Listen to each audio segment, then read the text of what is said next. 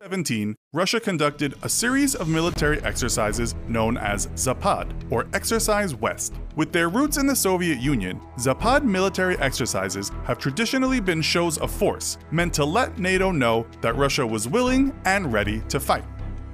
Despite assurances that Russia's 2017 Zapad exercises were nothing more than preparations for counter-terror operations, an exercise that was supposed to feature only 10,000 personnel turned into a 100,000-strong mock invasion of Eastern Europe with one clear message: Russia's military might is back. Today, we look into a very scary scenario. In this episode of the Infographic Show, can Russia really invade Europe? After the fall of the Soviet Union, Russia's military severely atrophied, and despite remaining a sizable force, its readiness and capabilities were all but defunct. The next 2 decades saw little improvement, culminating in the 2008 Georgian-Russian War, where Russia, who dwarfed Georgian forces, found itself struggling to achieve its strategic objectives. After such an embarrassing performance, Vladimir Putin vowed to improve the readiness and capabilities of the Russian military, culminating in a 10-year modernization push that has yielded huge results. While still mostly a conscript army, Russia's military is seeing a huge expansion in the size of its volunteer forces, an important development given the drastically better performance and morale of an all-volunteer military force such as the US versus a conscripted force. New battle tanks and fighter aircraft have also dramatically improved its capabilities both in the air and on the ground, and while its fleets remain a glaring weakness, they would ultimately have limited use in a European war. Russia has also dramatically improved its logistical capabilities, something that it has historically struggled with even under the former Soviet Union. Heavy road transport units for ferrying armor to the front lines via road networks has reduced Russia's reliance on rail transport to get its tanks to the front lines, with rail lines being a natural first target for NATO bombardment. Russia has also doubled down on the one area it has traditionally outperformed NATO in: ground-based anti-air platforms. The introduction of the S-400 and the future deployment of the S-500 anti-air defense system has given NATO war planners serious concerns, and with a range of up to 250 miles, a single battery of S-400 units can threaten large swaths of a European battlefield. Russia has also invested heavily into modernizing its non-strategic nuclear forces, outpacing even the US in this arena. Russia's investments in improved logistics, deadly air defense units, and an upgraded nuclear missile force have clearly signaled its intentions to Russia's observers, and the Zapad 2017 military exercises only confirm their worst fears. Russia is preparing for, and quite possibly fully ready for, a military invasion of Eastern Europe. So, could it actually do so? NATO maintains an active duty force of about 2 million personnel versus Russia's 1 million. NATO also maintains an air force of 13,000 fighter, strike, and bomber aircraft versus Russia's 3,914. It is on the ground, however, where Russia has the biggest advantage, with over 20,000 tanks versus NATO's 10,000. Yet Russia's official figure has to be taken with a huge grain of salt, as Russia still counts many thousands of decommissioned Soviet-era tanks in its official figures. Not only would these tanks take weeks to recommission and get ready for combat, but they would be wholly outclassed and outgunned by NATO's overwhelmingly modern tank forces. Despite NATO's technologically superior and more numerous forces, though, the military alliance has 2 glaring Achilles heels that Russia is poised to exploit. The first is that the bulk of NATO's capabilities rest with the United States, which does maintain a readiness doctrine of being able to fight and win 2 high-intensity wars at the same time, yet whose forces are geographically distant from Europe, with the bulk of American firepower stationed across the Atlantic. In case of war against Russia, the US's forces in Europe would fight in a defensive posture, awaiting the arrival of supplemental forces from the American homeland, which could take weeks. NATO's second Achilles heel is the lackluster commitment from its European member states to the military portion of the alliance. Out of the 29 member states, only 8 have hit the 2% of GDP investment in their militaries, creating an imbalance of commitment across the alliance. While various factors contribute to this lackluster commitment to their own defense, many watchdogs argue that NATO members have become too comfortable living under a global American security blanket, a position that has become very popular with American President Donald Trump.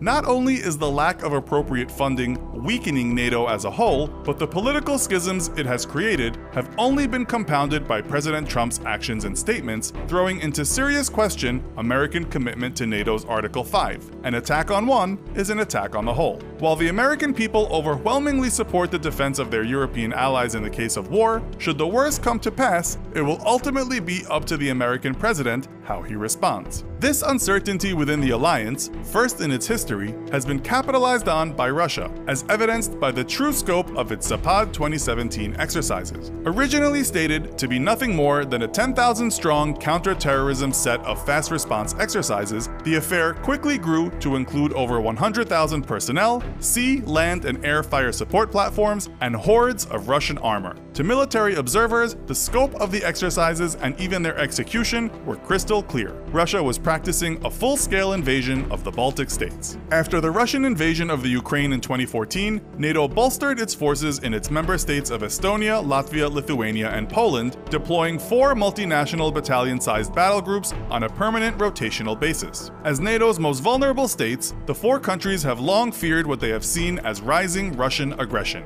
and know that in the case of war, they will be the first to fight. That is because in the case of war, Russia will immediately conduct an all-out offensive across Belarus into Estonia, Latvia, and Lithuania, while cutting off Poland and thus continental Europe from its allies by striking out over the Suwalki Gap, a 60-mile stretch of NATO territory that connects the Russian military stronghold of Kaliningrad with Belarus. By putting pressure on Poland and launching long-range air and missile strikes against NATO facilities in Germany, Russia would delay any response to its invasions of Estonia, Latvia, and Lithuania. Unfortunately for the three, the flat plains of Eastern Europe would make defensive operations incredibly difficult, especially against large masses of Russian tanks. It was these same flat plains that saw some of World War II's largest tank battles, and will see them again should Russia launch World War III. Cut off from NATO support, the 3 Baltic nations would not hold long against Russia. Yet within a matter of weeks, US forces would arrive en masse, and NATO would be poised for a devastating counterattack that Russia could not hope to stop. This is where Russia would enact the second part of its European strategy, nuclear brinkmanship.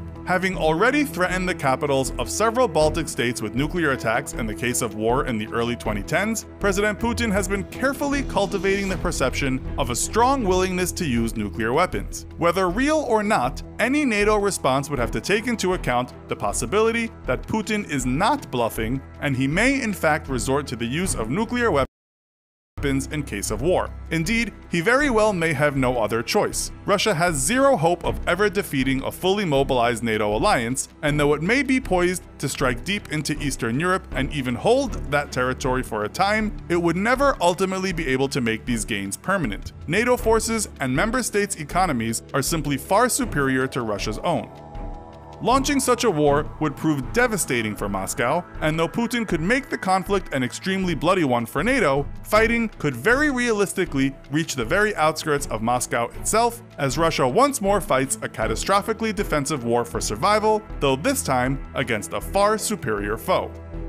This would leave Russia with only one option: use of its nuclear arsenal to avoid all-out defeat. This would trigger a retaliatory response from the West. A Russia with its back up against the wall may choose to launch a limited set of nuclear strikes against purely military targets, hoping to limit the scope of NATO's own nuclear response. Even if NATO responded in kind with a limited range of nuclear strikes against Russian military forces, such a nuclear exchange would be disastrous to the world as a whole, with untold ecological and economic fallout.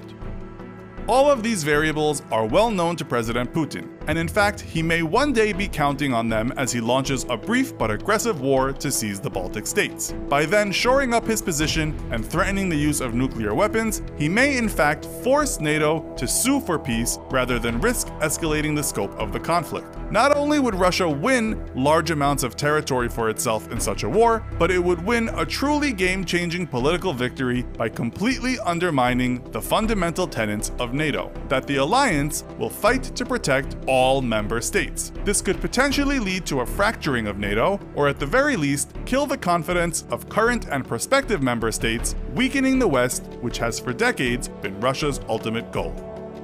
So, how do you think a war against NATO would fare for Russia? Should NATO risk nuclear war